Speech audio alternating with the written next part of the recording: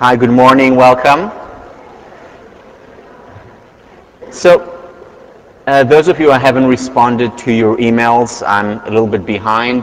I will get to it today and tomorrow. But just one question that I would like to address. I didn't have time to get back to the person asking for permission to use her name, so I won't. The question was about, remember the nun study, where the nuns who were more positive, Celio Payne as an example, actually lived longer, significantly longer than nuns who were less optimistic, less positive. And that was the only thing that predicted longevity. So the question was, how do we know that it's causational? How do we know that it's not just correlation? Because it could be that the healthier nuns are also happier, and therefore they live longer. And there are two responses to it. The first response is, we can't know. This is a correlational study. You can run regressions, but still you can't ultimately determine correlation unless you have an intervention study. And in this case, even though the nun study itself was not an intervention study with a control group and an experimental group, we do have actual studies that do show that when we intervene and when we do lead to a more merit finder approach, more optimistic style approach, there are actually health consequences. And the two examples I used, and we'll talk about them more in later classes, was the research by Laura King and Kathy Miner from UCLA. And the research that they did was go to people who have experienced traumas and had them write about their trauma. And they wrote about it, and the people who wrote about it, and they had to write specifically saying, did you learn anything from it? Are there any positives in it? Remember, not that things happen for the best, but can you make the best of things that happened? And those people who wrote about the positive aspects of trauma, quote unquote, were actually healthier as a result. Another example with cancer patients. Those who wrote about the benefits that they could see with having gotten cancer, again, not that it happened for the best, but what have you learned from it about yourself, about your relationships, and so on. The people who cognitively reconstructed their cancer and found even positives there were actually healthier when measured a year later, 4 years later, and 9 years later. So that's an example where you can actually establish causation. There was an intervention study. Some people were put in the control group. They did not rewrite their experiences in the positive. And then you had the experimental group who did rewrite the experiences. And that's how you can establish causation between being a merit finder, an optimist, and being healthy. And that's a positive sign because it shows that regardless of where your base level is, what your natural inclination is, if there is an intervention, you can actually change your interpretation style. And that's important because we are very much about change. If you were just born with a certain level of optimism or pessimism, then you just resign yourself to that. And what we're going to talk about today in the second half of the lecture, we're going to start talking about change and how to change. So remember last time where we ended, right? We saw what the media does, the media bias, that the media doesn't just reflect, but it's not a mirror, not a looking glass, but a magnifying glass. And that there is a bias toward the negative. Now there are benefits to that, obviously, because the media directs us to places where we should do something, what we should do something about it. So it's certainly positive in that respect, but it also recreates or creates a schema in our mind that says being optimistic or being idealistic is unreal. It's detached, it's Pollyannish, it's unrealistic. And what we want to do, what we're trying to do in this course is to become realistic, i.e. to shift the pendulum more to the middle, not to go to that Pollyannish side, everything is great and wonderful in the world. That would be detached. But to recognize the fact that There is a lot of good in the world. And the problem, if we don't focus on it, it becomes a self-fulfilling prophecy. And the examples I used last time, do you remember, was one of them in terms of a person reading in the newspapers that the big businesses are guilty of fraud. The schema that this person will internalize is, to be successful in business, one must sometimes bend the rules. What the media doesn't report on is the millions and billions of transactions, honest transactions, taking place literally every single day, largely ignored by the media. Why? Because the media focuses on the exception. That's more interesting, more exciting, not on the rule. Or the example I gave about politics. You know, that many of us wanted to, myself included, wanted to go into politics, and people say, oh no, you're too honest for politics, they'll eat you alive. Well, that can become a self-fulfilling prophecy if the only thing that we see are when politicians fail, or when they lie, when they cheat, as opposed to the millions of politicians who are there to do good in the world with good intentions. And I ended last time by saying that the fact that there is so much goodness in the world, the fact that there is so much benevolence in the world, is a testimony, if anything, to our natural inclination toward the good, our good nature. Because remember the studies on priming.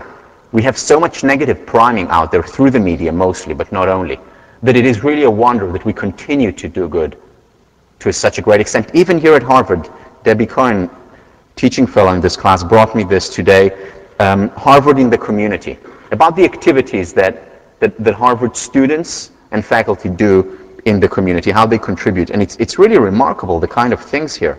Whether it's, and every school does it, you know, whether it's the business school, the law school, FAS, and all others. And it has to do with the arts, non-profit support, homelessness, providing access to Harvard facilities and events, legal services, youth development, education. I mean, it's remarkable. Whether it's what PBHA does, where there are over 1,800 undergrads who are members of PBHA, and many others who are doing great work. So there is a lot of goodness. The question is, what do we focus on? And what we focus on creates reality. Now here's the question. And this is a question that was raised right after class and also via email by John Passanese. And what he asked is, if we know the importance of priming, we know the importance of creating a positive schema, why isn't there more positive out there? And he continues to say rightly, and it's the positive psychologists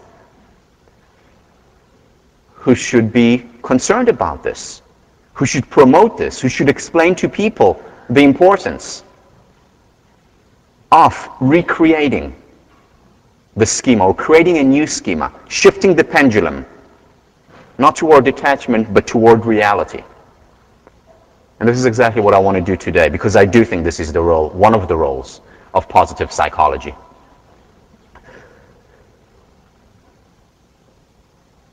One of the consequences, one of the consequences of having this negative schema is not just about, business out there or volunteering out there. It also very much has to do with our internal dialogue. You see, for most people, not all, but for most people, the internal dialogue usually sounds something like this. Why did I make this comment in section? I looked like such a fool when I went up to her. Why did she say no? I have so much to do. I'm not getting anything done. I'm tired. I'm stressed. This is the internal chatter that so many people have. Much more than the internal chatter that sounds like this. Wow, I spoke up in class today. That's courage. Wow, I made a really good connection between the reading and lecture. Wow, what a beautiful day. Well, I'm going to have dinner at Quincy tonight. That's wonderful. Does anyone have that chatter? Rarely, right? And one of the things that recreating the schema can do is that we have more positive chatter. Because remember the power of priming. And this is what we're going to talk about now. how to correct the false schema, how to get a realistic evaluation of reality. First, through the news. How about starting the Good News paper? The Good Newspaper, and there are some out there, if I Googled it and found some things, but still not mainstream, that will discuss peace, that will discuss virtues and values, that will discuss achievements, that will discuss heroic stories, that will discuss happiness, that will have a column on positive psychology, that will discuss technological advances. How about that? To counter a lot of the bad news that's out there, just to shift the pendulum. Art has done a lot to get us to where we are today in society. In fact, the artists during the Dark Ages transitioned us toward the Renaissance. It was they who showed us the potential that we have within and without. And they led to the external revolution, toward the Renaissance, but also to an internal revolution where people began to believe in themselves. The role of art. Aristotle wrote that fiction, and you can change fiction with any other form of art, fiction is more important than history, because history depicts things as they were. Art depicts things as they can and ought to be. Art can show us the ideal. Once again, shift that pendulum. The great artists of the Romantic era, the 19th century, even though they were immersed in very often an oppressive society, harsh conditions, they still created an ideal for us to aspire to.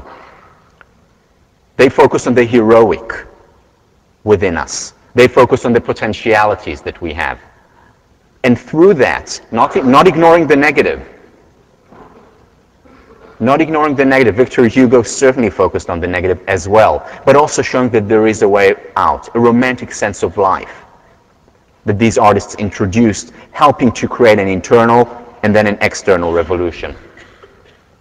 Look at the 1930s, when Hollywood really flourished. Preston Sturges, Frank Capra, two great directors.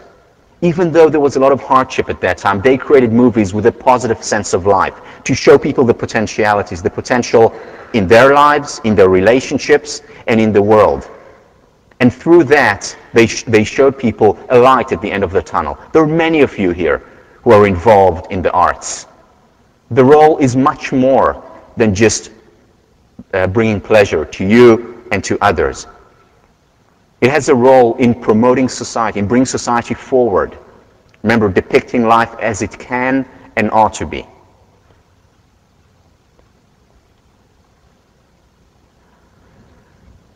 Whether it's through sculpture, whether it's through painting, whether it's through theater. And next week you're going to hear about a program that's starting here with exactly this intention. Depicting life as it can and ought to be, shifting the pendulum more toward the positive. And then, through studies. Many psychologists, some of them here, doing work on positive psychology. Hopefully, some of you will continue this, promoting the good by focusing. Remember, what we focus on very often creates our reality.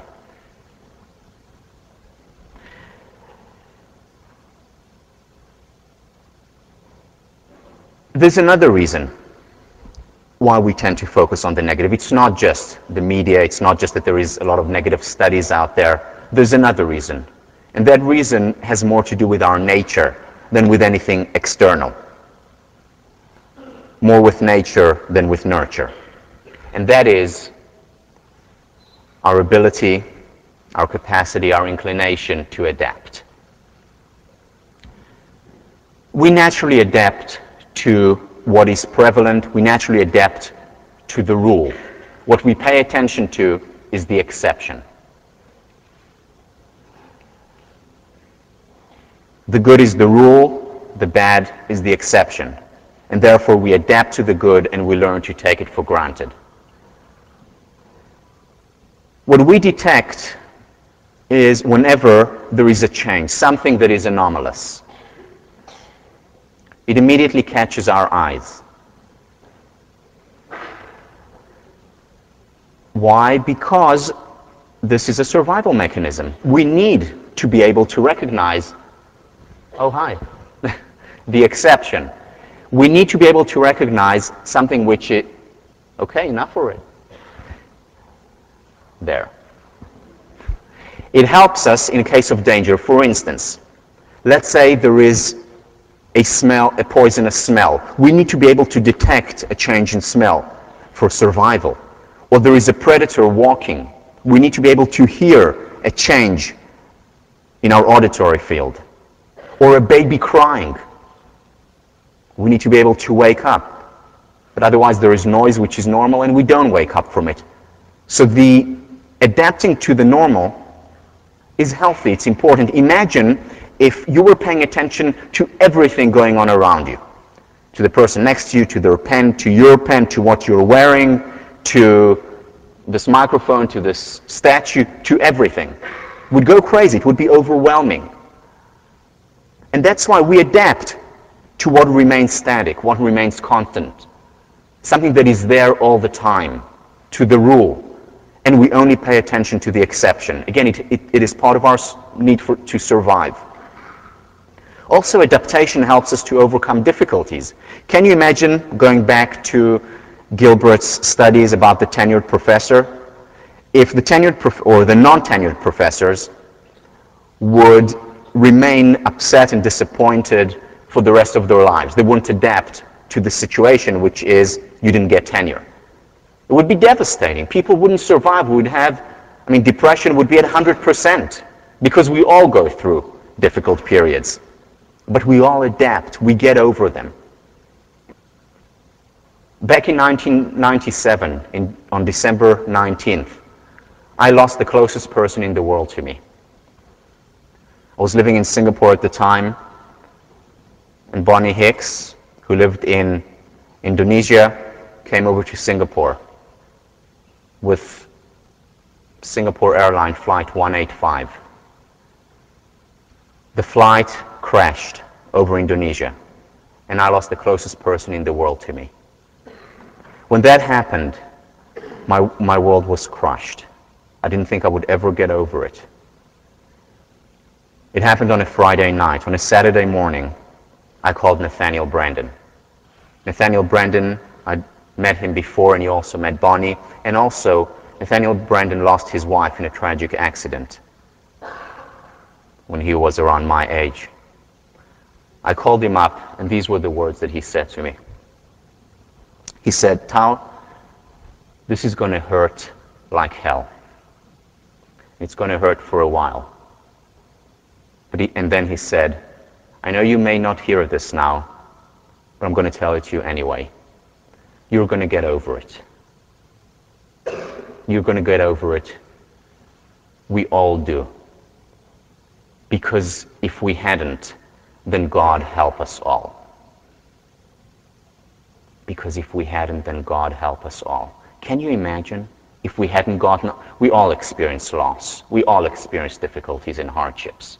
No life is devoid of that.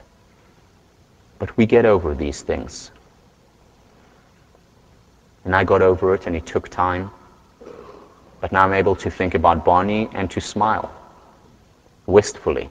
Sadly.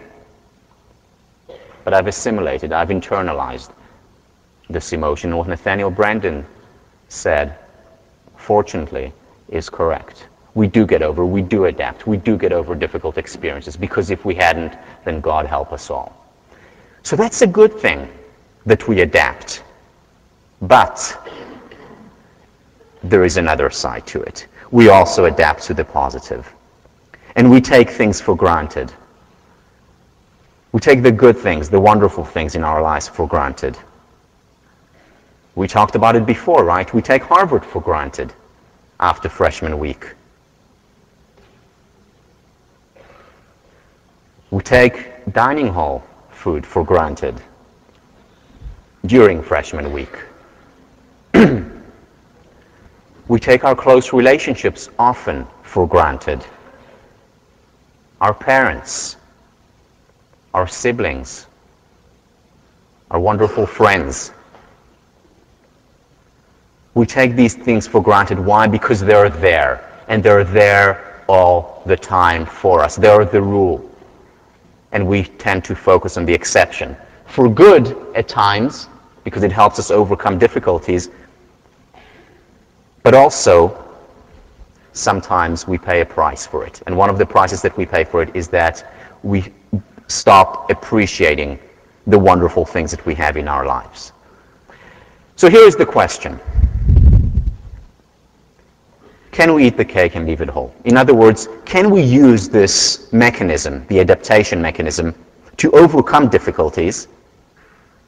Because otherwise we would not survive. And remember, the mark of the optimists and the happy people is not that they don't experience these downs, is that they recover much sooner than the people who are depressed. So can we overcome difficulties, but at the same time take things for granted? And the answer is emphatically yes. It's not easy, but it's possible. The question is how.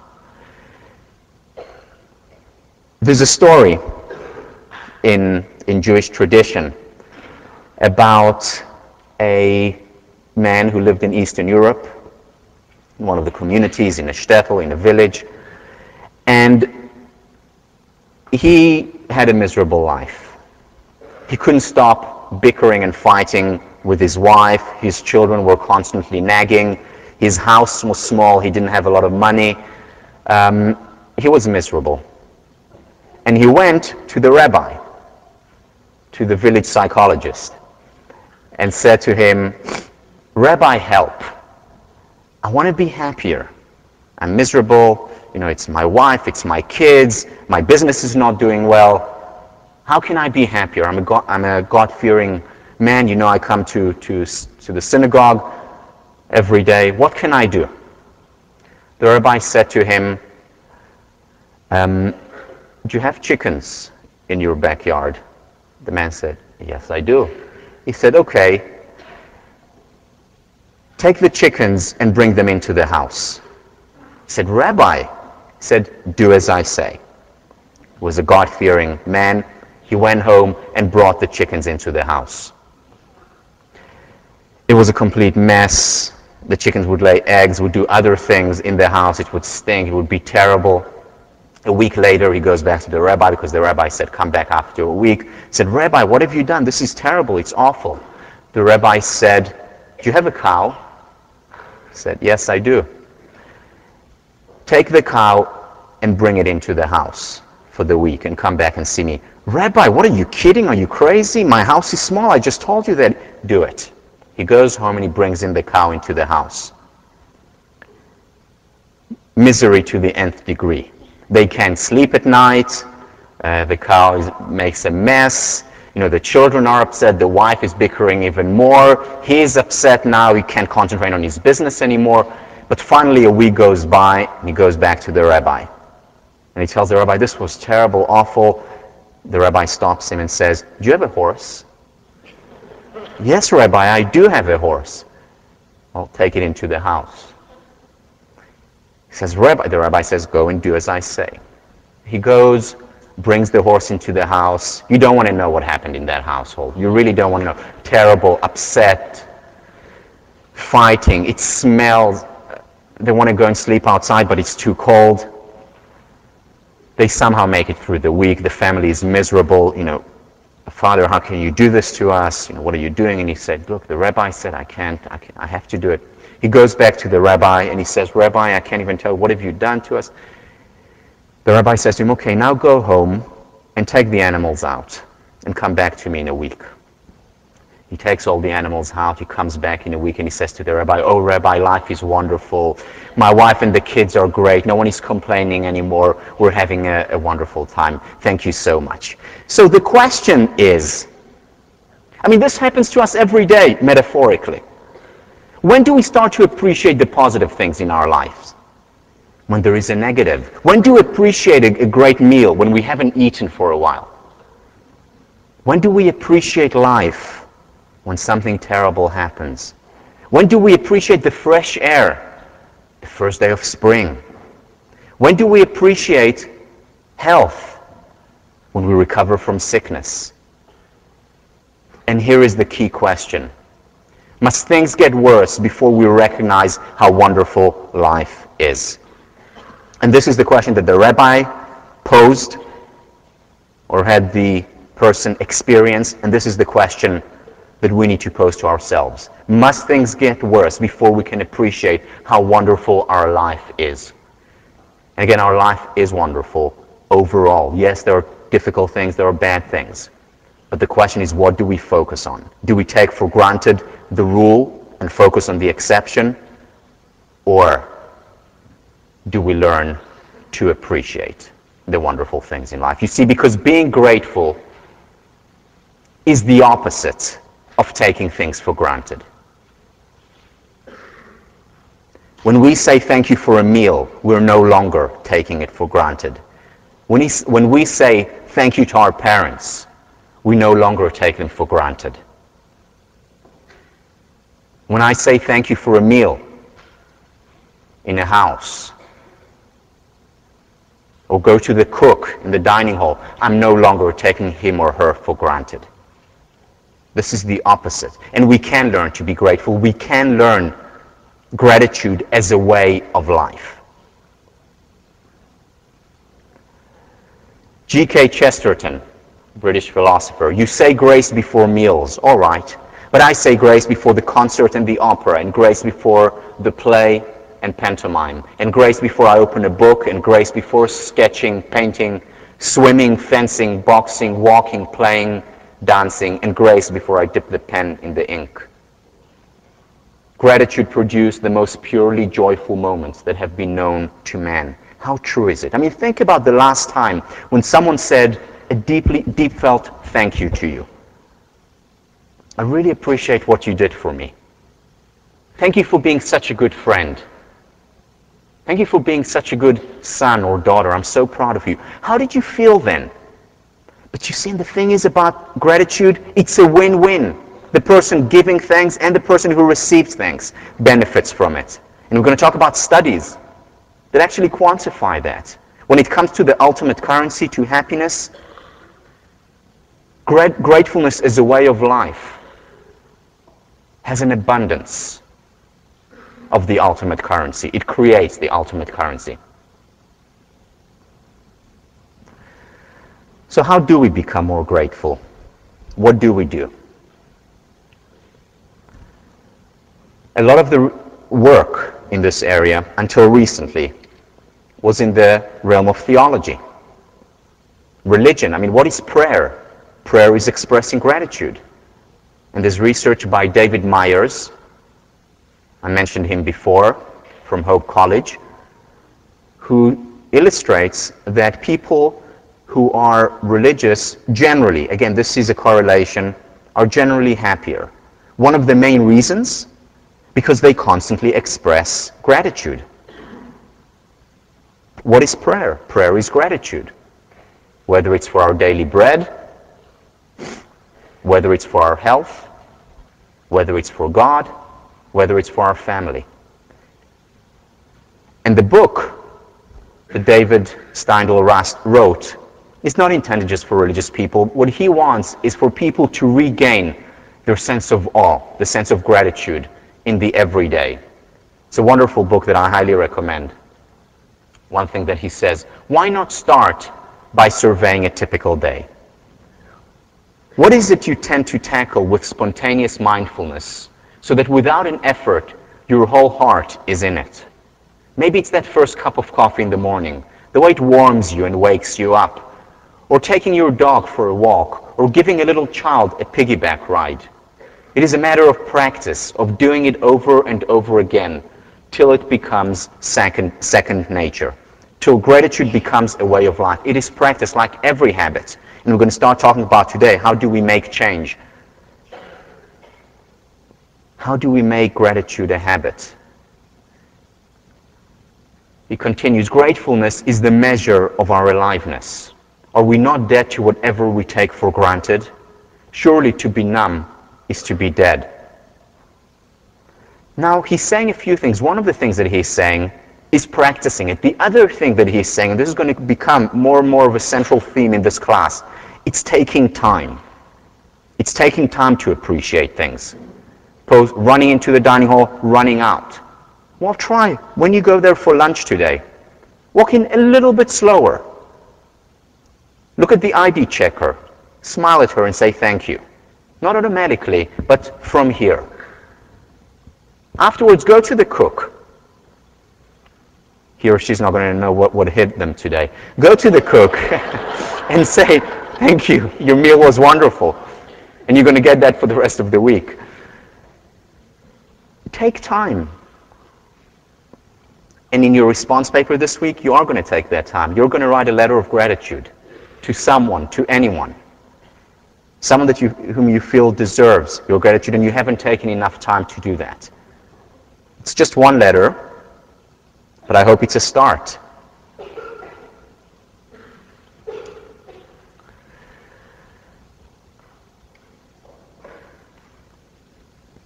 Let's talk about some research. As I said earlier, it's still in its infancy. The real research in this area started after positive psychology became an official area of research. So just over the last maybe 7 years. But there are some great studies that just came out. Let me share with you one of them, the one that you're reading for this week. Emmons and McCullough. What they did was take college students, they later replicated it, by the way, with people in the outside community, but they took students your age and they divided them randomly into 4 groups.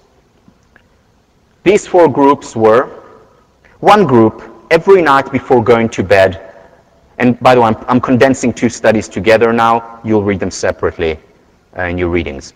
One group every night before going to bed had to write the 5 things for which they're grateful. Anything, little things or big things. Something that they had to eat or their parents. A flower that they saw today or their boyfriend or girlfriend. Whatever it is. At least 5 things for which they were grateful. And to focus on it. So not just to write it mechanically, but actually to think about what they wrote. To experience it. The second group had to write at least 5 hassles in their lives, 5 bad things in their lives. The third group had to write at least 5 things at which they were better than others at, which they were superior to others at. And the fourth group was a control group. They just had to write 5 things that they experienced during the day. And they followed them for as long as 6 months. And they followed them on a few dimensions. Levels of happiness, optimism, how likely they were to achieve the goals that they set, how healthy they were, i.e. how many times they visited the doctor's office during that period, and how pro-socially they behaved during that period, how much they helped, how generous were they. And what they found was that the group, and this is a tiny intervention, like 3 minutes to write it before going to bed, but the group that performed worse, least happy, optimistic, least likely to help others, most likely to visit the doctor's office, and least likely to achieve their goals, was the group that wrote about 5 hassles in their lives every day. Group 2 and 3 were tied with the same result. The group that outperformed them all was the gratitude group. People who express gratitude every night with intention before going to sleep were happier, more optimistic, more likely to achieve their goals, behaved more pro-socially, were healthier and happier. In other words, both psychological and physiological health benefits. What a simple intervention. What remarkable results. Other research shows the physiological benefits. What it does, for instance, is increase parasympathetic activity. In other words, able to control stress better, induce calm. It controls hypertension. People are healthier who learn to be grateful. There's also trait gratefulness. Some people more inclined toward it than others. Trait gratefulness is associated, correlated with hope, with optimism, with less likelihood of depression, less resentment toward other people, less envy, more overall happiness and vitality. So the question is, how do we get it to be a trait? Yeah, we can have a state gratitude, after we say thank you to someone or someone says to us, but how do we get it to be a trait? And the answer is through repetition. By mindfully focusing on this activity over and over again and doing it repeatedly, and we'll talk about it in the lecture on change, we can actually induce this as a trait of being more grateful by doing this exercise consistently. I do this exercise. I've been doing this exercise every single day from the 19th of September 1999. Every single day. I have a file, it's probably my biggest file on the computer, that I write down things that I'm grateful for every day. Little things and big things. Important things and things that may seem trivial to others. Let me read to you. I initially put it in my notebook and then transcribe it when I transcribe. Let me read to you what I wrote yesterday as an example. God, Tamush, my love, my wife, David, adorable, my son, was playing with a clown. He had this helium balloon clown that he was running around the whole house with it. My parents, Cabot House faculty dinner. I had a wonderful conversation with you. 1508 lecture yesterday. We had a visitor. Those of you who were there, Scott Snook. It was great. The salmon we had for dinner. Beep, censored, sorry. And after beep, I can't tell you everything. And after beep, meditation. So okay, all right. Can you turn down the lights a little bit right here, please? No, I'm kidding, it's fine. Okay. Here is 2 days ago. Once again, every day I have 3 things that I talk about regardless. It's God, it's my parents, and it's Tamush, my wife, and our baby. 4 things that I talk about every single day, regardless of what else I write. I write many more things than 5 usually. And by the way, I do it even when I have horrible days. It's always possible to find positive things. That doesn't mean that I ignore the negative. I have a journal, and in my journal I often write about the difficulties that I'm going through. So I'm not saying ignoring it, but this is there every single day. So on the 28th, God, Pros Door talk. I gave a talk where I gave an improv. The PowerPoint didn't work, but it turned out okay. Happens often lately. 1504, I had a fun lecture. Students' meetings, I had office hours. Charles Jacobs meetings, his dear friend. Parents, Tamush, so wonderful. David, adorable. Beep, beep, beep. No, I told you there are only 4 things that I write every day. That's not one of them. But it's okay. You know, when you don't have something, you appreciate it more, but kidding. Not good advice. Don't listen to it, ladies and gentlemen. I also wrote great gratitude for my teaching staff. They had teaching fellows, Jeff, Jess, Sean, who worked so hard, way beyond the call of duty, and the rest of the teaching staff who are doing amazing work, so committed to the success of this course, so committed to you, that I'm grateful for. I'm also grateful, and I wrote this, to Barry Reed, who's sitting in the back making sure that everything happens, everything ticks. Not easy. I also wrote thank you to Megan Buckingham, who's there with the camera, again, behind the scenes, but making sure that you can not attend lecture and watch it online. So I do this every day. It's a habit now. It's simple, and it makes a huge difference. I want to start forming a habit now for those of you who are not doing it.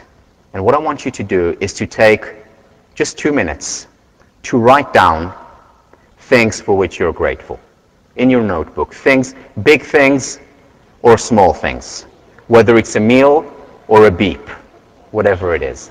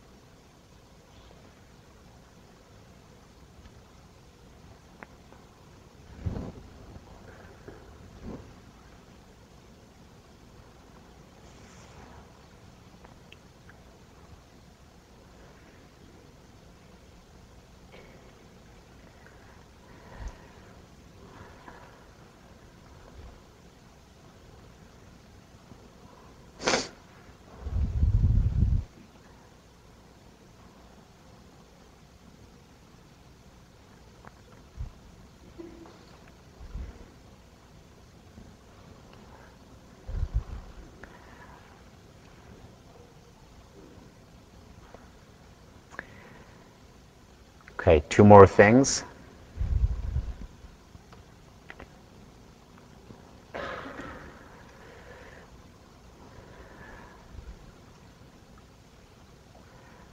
Okay.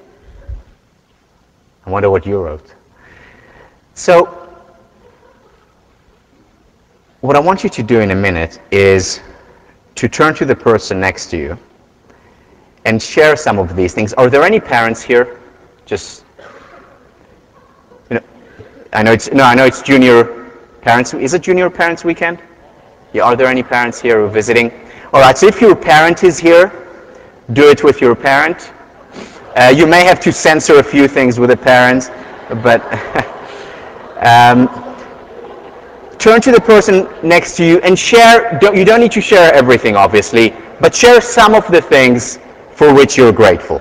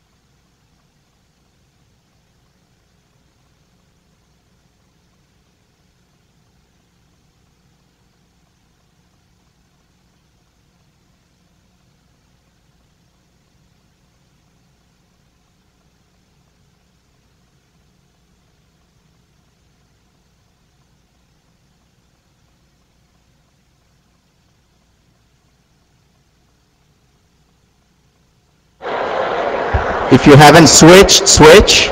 If you haven't switched, switch.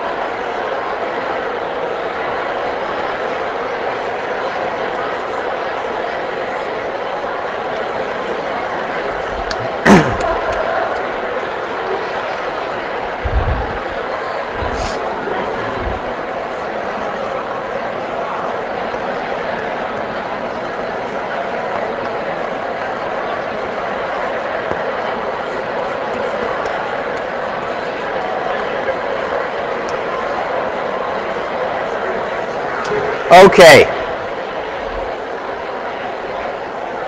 All right. Now, does anyone want to share? Does anyone want to share? Just throw out things for which you're grateful. Big things, little things, anything. Music.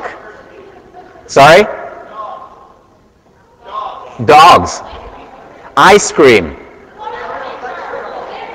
Sanders. Sorry?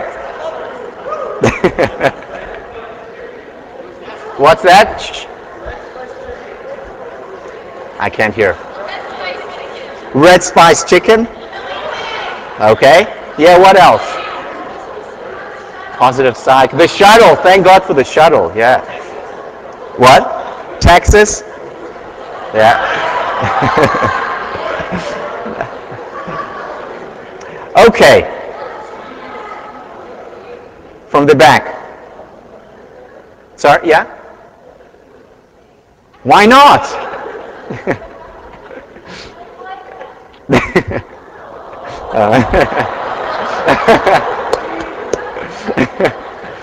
Okay.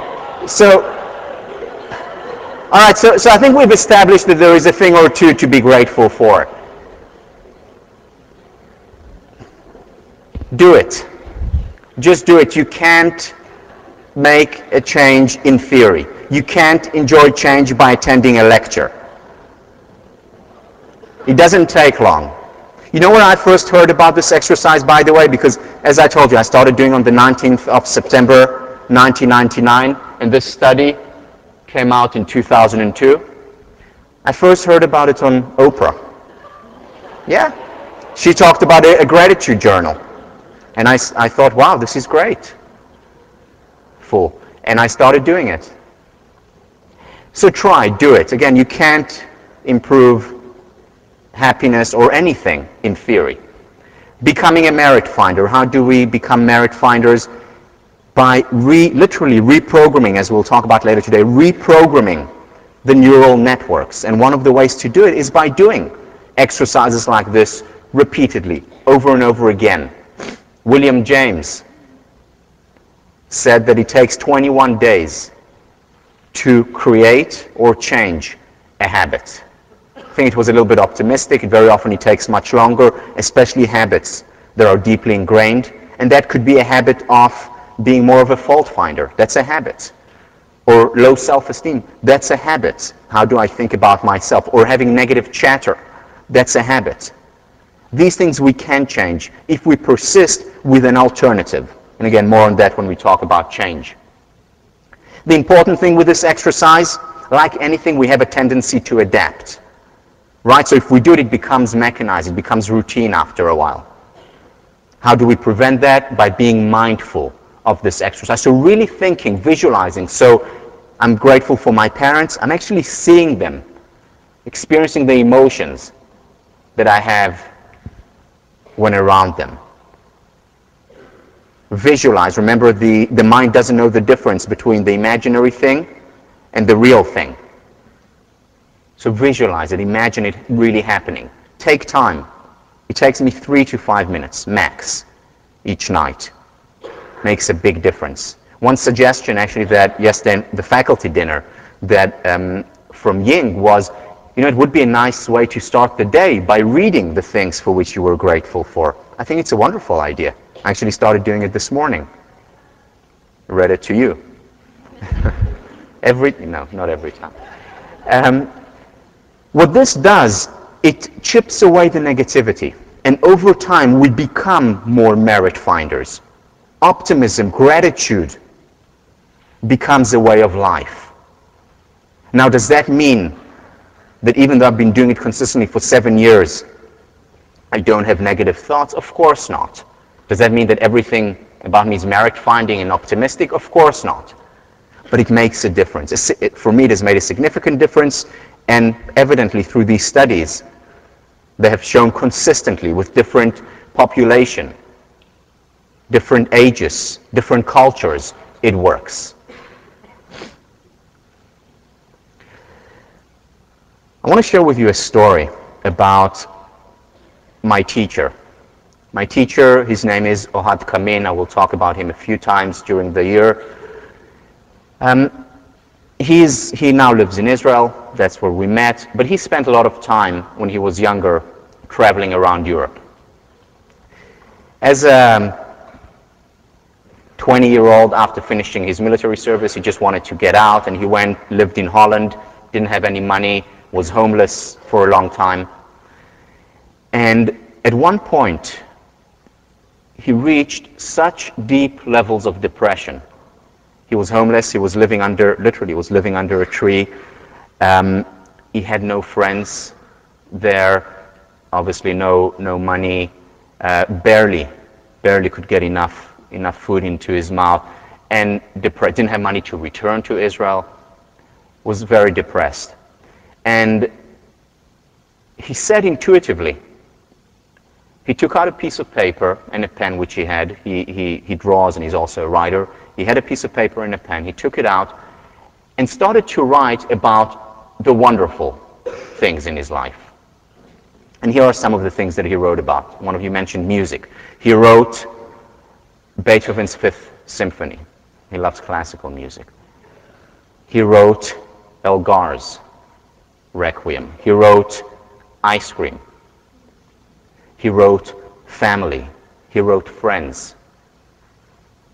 He wrote the weather because it wasn't cold then, and he could survive outside. And he wrote all the wonderful things that he was grateful for in his life. And he attributes this single activity, or he sees it as a pivotal point, as a turning point in his life. That is what made a big difference to him. He still has that piece of paper. He showed it to me. He's now in his 50s. So that was 30 years ago. He still has that piece of paper, and he keeps it with him. It's all crumbled, but he still keeps it with him. Now the question is, do we need to wait for things to go badly in order to learn to appreciate life? Or can we do it at any moment? Try this exercise. Have a file where you write the wonderful things in your life in general. Do the gratefulness exercise. It makes a difference. And why? Because of this. Do you remember the model we talked about when we discussed Fredrickson? That when we're depressed, when we have negative emotions, we tend to narrow and constrict the fight or flight, and it has an important evolutionary role, right? A lion comes to us, all we focus on is the lion. How do we get out of this situation? So it's important, but it's also maladaptive, because very often when we're feeling down, we're only focusing on the reason why we're feeling down, which makes us feel down and only focus on the reason, and it could be a downward spiral. And here is where gratitude can come in. Gratitude is a positive emotion, arguably the most positive emotion. Feeling it, expressing it, and receiving it. And what that does, it can reverse this downward spiral, because in the words of Fredrickson, what positive emotions, gratitude being one of them, and she actually did research on gratitude as well, broadens and builds, and it gets us to think about other things. Not just about the fact that I'm homeless in Holland with no friends and no money and no food, but also about the requiem, but also about the ice cream. And then it broadens and builds, and we're much more likely to act proactively, then much more likely to become active agents rather than passive victims. Remember that distinction from the second lecture.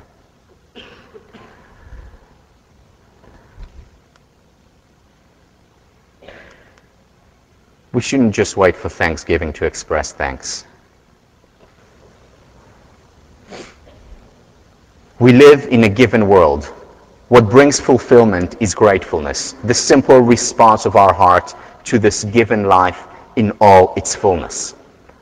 If someone gives you a summary of a lecture, if someone brings you a drink from the cooler, you would say thank you, right? We say thank you for these things. And yet we're living in a given world where we have so much, and we take it for granted. It's unfair. We're being unfair to the world, whether you believe in God or not, and we're also being unfair to ourselves because we're depriving ourselves of one of the most amazing emotions we're capable of. Galway Kinnell, the poet, to live and die in gratefulness if in no other virtue. It is not just beneficial, it is also moral. And Cicero, gratitude is not only the greatest of virtues, but the parent of all others. These thinkers realized the importance of it. And the question is, how can we bring it into our life as a way of life? Not adapt, not get used to the rule, but learn to appreciate day in and day out like a child. One of the most, the parents here know, one of the most amazing things of raising children is to see how they look at life with awe.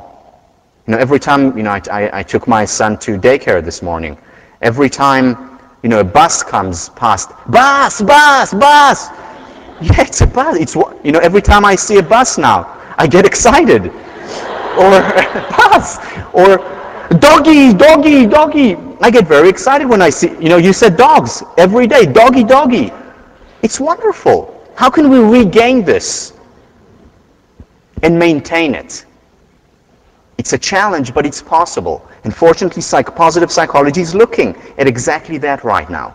And a good way to start is the gratitude exercise. I want to end this part of the lecture by talking a little bit about the consummate merit finder. Helen Keller, who can help us open our eyes and see the wonder, the awesomeness, the blessings that are all around us. She tells a story of a friend of hers whom she visited, who went out for a walk in the woods, not far from here, from where we are now. She was a Radcliffe graduate. So she tells about this friend who went out for a walk in the woods. And when she returned from the woods, Helen Keller hungrily asked her, "So what did you observe? What did you see?" To which her friend said, "Nothing in particular." And Helen Keller writes about that response. "I wondered how it was possible to walk for an hour through the woods and see nothing of note. I, who cannot see, find hundreds of things. The delicate symmetry of a leaf, the smooth skin of a silver birch, the rough, shaggy bark of a pine. I, who am blind, can give one hint to those who see. Use your eyes as if tomorrow you will have been stricken blind. Hear the music of voices, the songs of a bird, the mighty strains of an orchestra, as if you would be stricken deaf tomorrow. Touch each object as if tomorrow your tactile sense would fail. Smell the perfume of flowers. Taste with relish each morsel, as if tomorrow you could never taste or smell again. Make the most of every sense. Glory in all the facets and pleasures and beauty which the world reveals to you. She who cannot see, she who cannot hear, can open our eyes and can open our ears."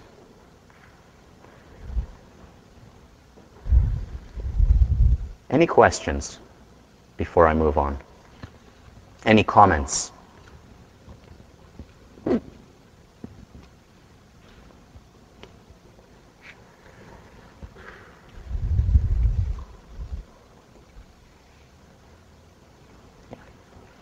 Okay.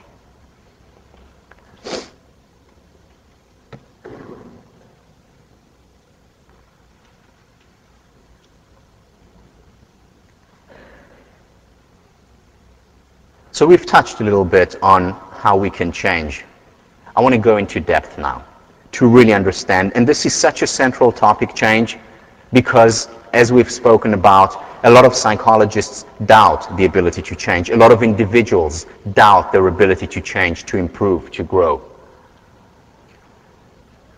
Let's do a quick recap about the nature of change. And when I talk about change, I mean everything that you want to change, from wanting to be more of a merit finder, wanting to be more optimistic, wanting to increase your self-esteem, wanting to become happier, wanting to change an organization that you're leading, wanting to change, improve a relationship. This applies to change in general.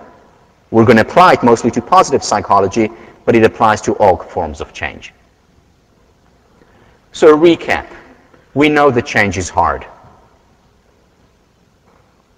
We need to accept it as a first step. We know that from various studies. We know it from the twin research. Remember the last line of the twin research that says, trying to change your happiness is as futile as trying to change your height? Do you remember this world?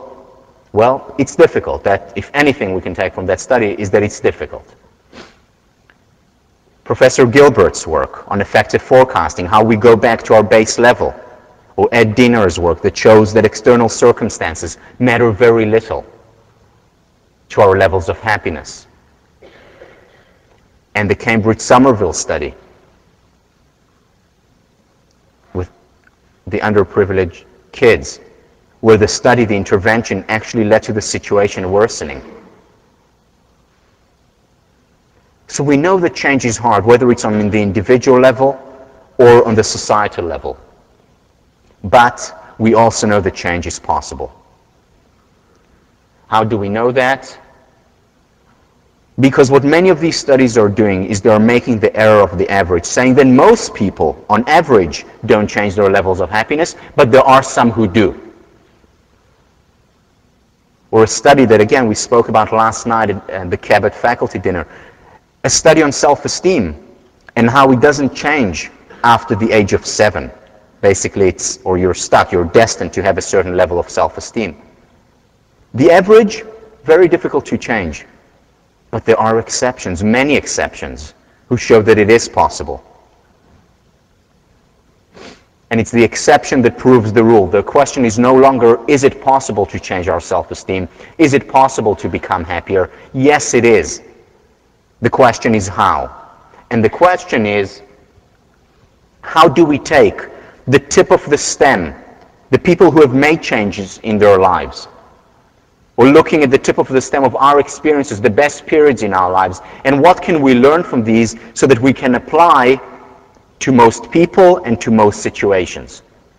And again, this is what positive psychology is doing, whether it's studying the happiest people, the highest self-esteem people, and saying, what have they done right that we all can apply to our lives? Because if we have this perception that change is not possible, it can often become a self-fulfilling prophecy. I mentioned it. An 8-year-old girl who is depressed and reads the article on the twin studies, how will she come out of it? She will come out of it thinking, I can't change. I'm doomed to be depressed when I'm 88 as well. What hope do I have for a better life? And that can often become a self-fulfilling prophecy.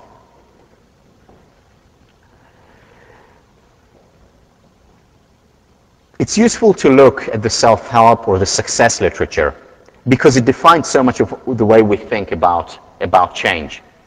Anyone here read Stephen Covey's The 7 Habits of Highly Effective People? Okay, many of you. It's a great book, one of the best self-help books out there. And what he does, he did this research actually here, he was at HBS, he divided the success, or he looked at the success literature, the self-help literature, over the last 200 years. And what he found was that there is a distinct difference between the success literature over the 200 years until 1930, and then from 1930 until today, or he did it in 89, until 89. And the difference that he found was the following. Between 1800 and 1930, the literature mainly focused on character change, on virtue change, working on one's values, on working hard, gradual, difficult, hard-earned character change. In 1930, things change. And suddenly we see more and more, instead of the character deep change, the quick fix. The 5 steps to happiness. The 3 steps to higher self-esteem. A single step to love. Easy solutions to these difficult questions.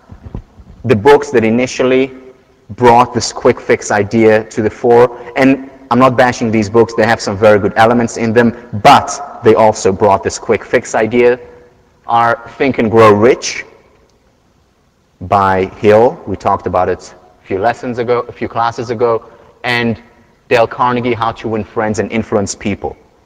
Again, it has some good advice in it, but also has the quick fix approach. The person who epitomizes, to my mind, the era of the character change self-help is Samuel Smiles. What a perfect name, right? Maybe I should change my name, Tao Positive Psychology. It's great. I mean, he was primed every day. So what's your name? Samuel Smiles. It's great. So he was born in 1812, published his book on self-help in 1859, the same year that Darwin published The Origins of Species, the same year that John Stuart Mill published an essay on liberty. And his book became a bestseller. He wrote about people. He wrote about biographies. That's where I got my understanding that biographies are the best self-help books, from him. I encountered the book by happenstance. As I was browsing through the Widener library, and suddenly I see this, they have many old books. I saw one of the first printings of this book, and self-help caught my attention, and I've been reading him since. He's written a lot of books. Wonderful writer. But what he writes about, and the biographies that he talks about, the changes that people experience take time. They're difficult. They go through hardships. And what he says is that if we try to circumvent the hard work of change, we can pay a price. And we can pay a high price. And we are, as a culture, paying a price for the transition from the character change to the quick fix change. Samuel Smiles. What we see is that depression today is on the rise, as I mentioned in the second lecture. 10 times, I can't remember the exact statistics, 10 times higher than in the 1960s in terms of depression. Yes, some of it is a result of measuring more, but a lot of it is a result of people being more depressed. The average age in 1960 was 29.5 for depression. Today it's 14.5. Depression is on the rise, and one of the reasons is because we've become a quick fix culture. We're not prepared to struggle anymore, and part of it is because of the schema that the self-help books have created. We see a book on the shelf that tells us these are the 5 steps to happiness. And we see the writer with a huge smile on his or her face, promising you that all you need to do is these 5 steps, and you'll be happy. And you buy it, eagerly you read it the same night, and you implement all these things, and initially you feel pumped up and ready for change and changed, but then you go back to your base level. And then what do you think? There must be something wrong with me. There must be something wrong with me because it has worked for so many people. He told me or she told me that it works for so many people, but it doesn't work with me. What's wrong? And then we go outside and the great deception is all around us. Everyone is smiling except for me. Then I get the next book. These are the 3 steps to happiness and self-esteem. And it still doesn't work. And I become even more depressed. Not willing to go through the struggles of character change. And it takes time. Samuel smiles. It is not good that human nature should have the road of life made too easy. It is not ease, but effort. Not facility, but difficulty that makes men. After reading this book, I came up with the concept of the underprivilege of privilege. The underprivilege of privilege.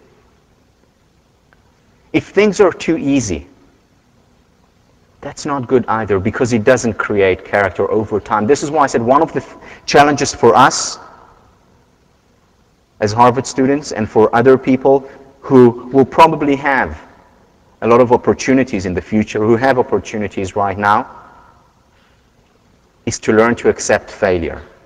Most people, I'm not generalizing here to everyone, far from it, but most Harvard students haven't failed enough. And then we become afraid of failure. We become afraid of the struggle. We don't put ourselves out on the line. We avoid difficulties rather than coping with difficulties. Marty Seligman, founder of positive psychology, the belief that we can rely on shortcuts to gratification and bypass the exercise of personal strength and virtue is folly. It leads to legions of humanity who are depressed in the middle of great wealth and are starving to death spiritually. And what Marty Seligman does is identify the kind of things that we can work on, that take time, that do demand struggle, in order to change the way we perceive life, in order to be happier.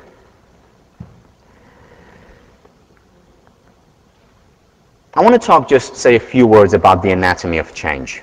What does change look like? Let's look a little bit at the physiology, the biology of change. Until 1998, scientists, and you have an article about this, scientists believe that our mind, our brain, was basically fixed. After the age of 3, some thought maybe 7, and hence the self-esteem doesn't change. Our brain is fixed. It's a stochastic phenomenon. We're born with it. Early experiences may determine it, but it doesn't change after that. And that gave proof to the argument that we can't become happier later on in life, that trying to change our happiness is as futile as trying to change our height. That's what they believed until 1998. In 1998, there was breakthrough research through fMRI studies showing the neuroplasticity of our brains. That actually our brain changes until the day we die. One of the experiments that they ran, they took new taxi drivers in England. And then when you become a taxi driver in England, you have to memorize the map of London. And it's a lot of work, and you're tested on it, actually. And they measured the size of the brain before they started to study and after. Their visual cortex actually grew during the months when they were studying for this exam, because they had to have a visual of the streets of London. Their brain actually changed, and these were adults.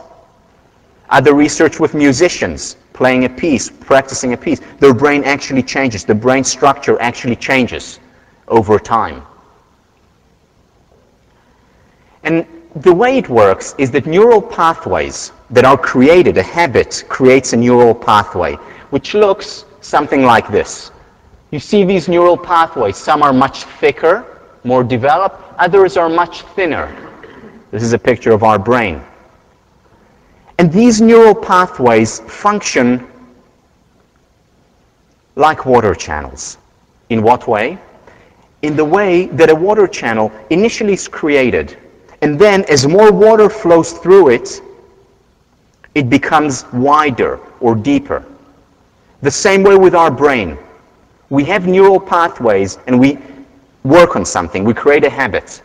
And initially it's a very thin neural pathway.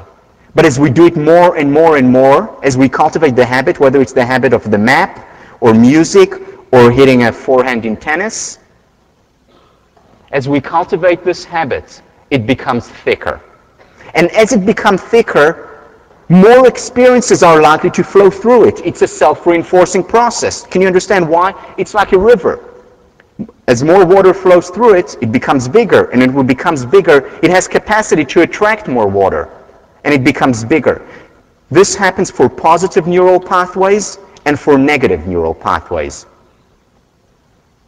And our challenge is how do we fortify or create initially the positive, thin neural pathway, let's say toward becoming a merit finder, toward becoming more optimistic, a neural pathway to having a higher evaluation of ourselves, self-esteem. How do we fortify these neural pathways while weakening the neural pathways that are disempowering, that cause me to focus on the negative, that cause me to be pessimistic, that cause me to have a negative view of myself? How do we weaken those and fortify the positive neural pathways? And this is what we're going to talk about next week.